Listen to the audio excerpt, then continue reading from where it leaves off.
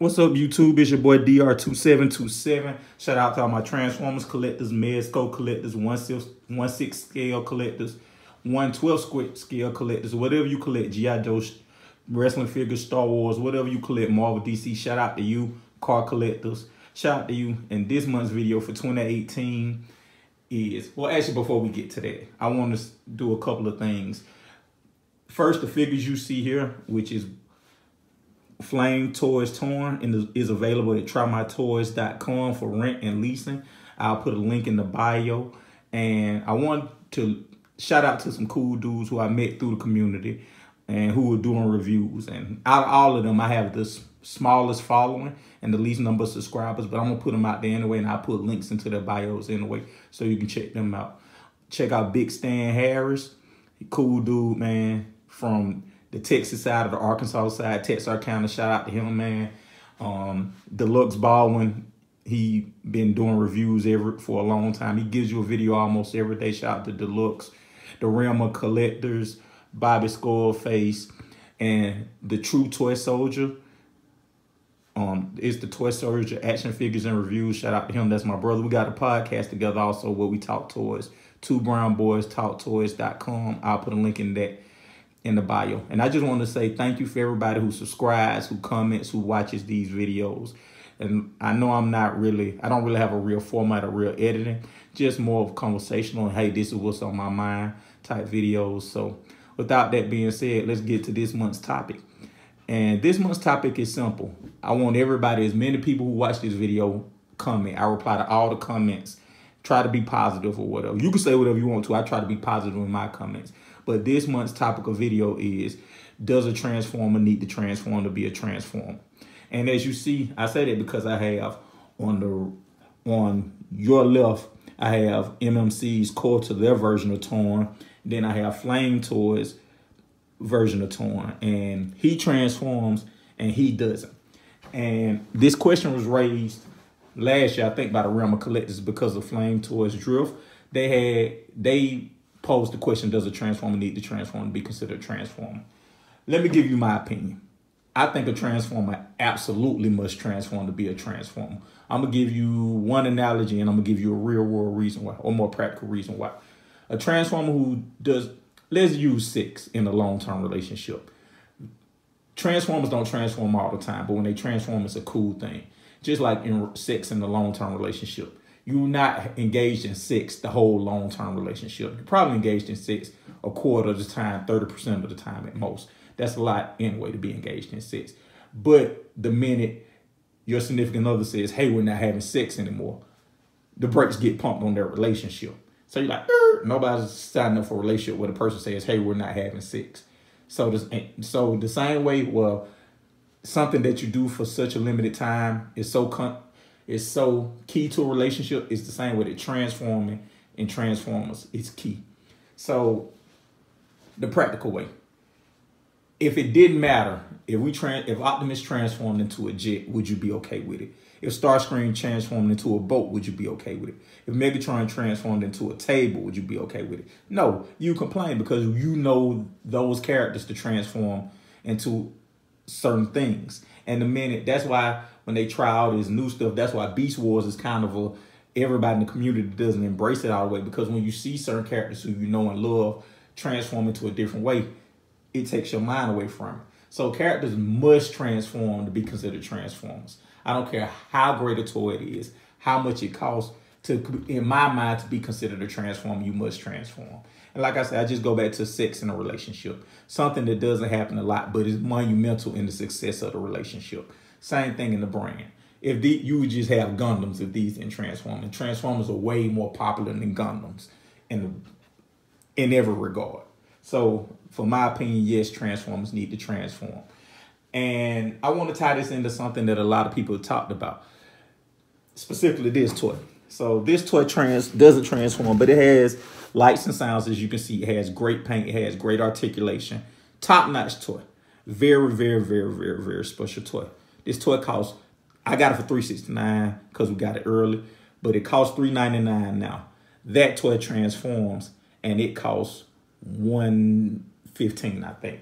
But my question would be, what could they have done for 3 times the price, almost 4 times the price to make that toy. Could they have made this toy closer to that toy and still made it transform? And so with this being $300, $400, we know that the latest happenings in Transformers, if you will, is this guy.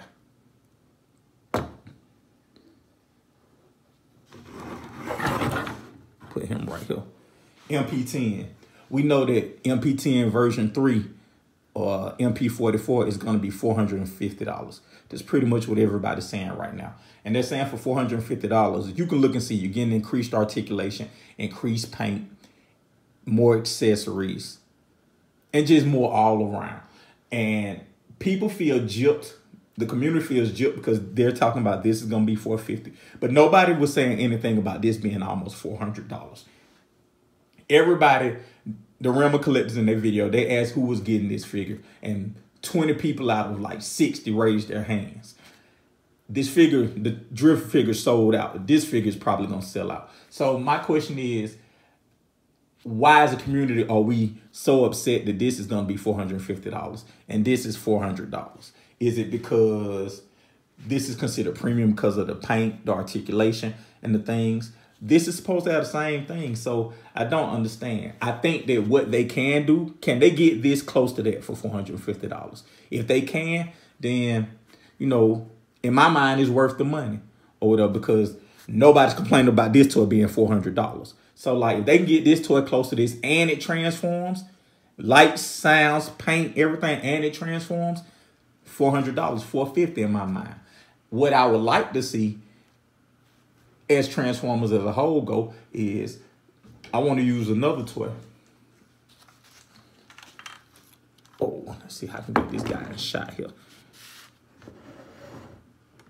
Fans Toy Stump. To me, this is the closest toy to perfect in my collection. And if it was $200, I think it was well worth the money. What I would have wanted to see for this toy to increase in price, like the Torn. I'm sorry, let me put this back over here. Hopefully you can see all three. What I would like to see for this is the same thing. More paint, more die cast. Not really more so in the articulation. Of course, I would like the articulation. But this has lights and sounds too. Maybe not as pronounced as the Torns, but this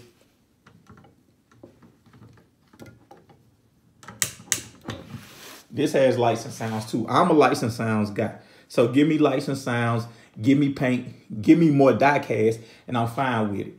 And I think that to tie this all into should a Transformer transform and what constitutes a high quality toy, this is a high quality toy that doesn't transform. So to me, even though this is a Transformers character, this isn't a Transformer. As we're going forward, if we're going to do this toy in this level of quality and keep the transformation, easily $400. You can't tell me this toy is worth $399 and that toy wouldn't be worth $450 if it looks close to this and still transform with more accessories.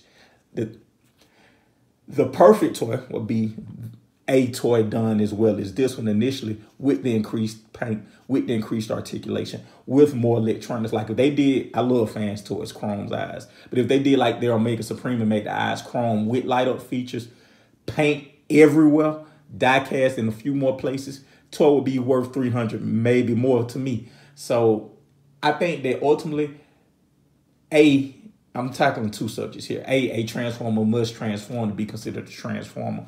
And B, in regards to Prime and where we're going, if we're going to the realm of these toys are going to be more like Hot Toys, more like Flames toys, I'm fine with that. I'm fine with the price increase, but they must keep transformation. They need to add lights and sounds, or sounds, and they need to add more die cast and way more paint to justify that for me.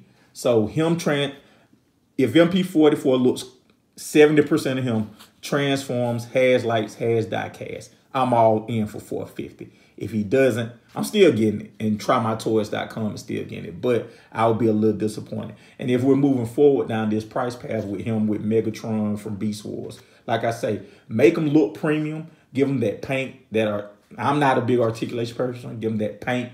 Give them the lights, the sounds, the accessories, and the weight. I'm fine with it.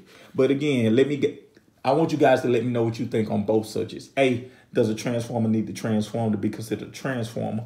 And B, where do you think Takara officials should be going with these transformers? And do you want them to stay in this realm, kind of what we know with MP10, kind of fans toys, kind of high quality, but you know, this high quality to a degree, or do you want to see them go full tilt premium format like a Hot Toys type toy and just keep transformation? All right, thank you guys for watching. Check me out later. Comment, subscribe, and I'll get back to you.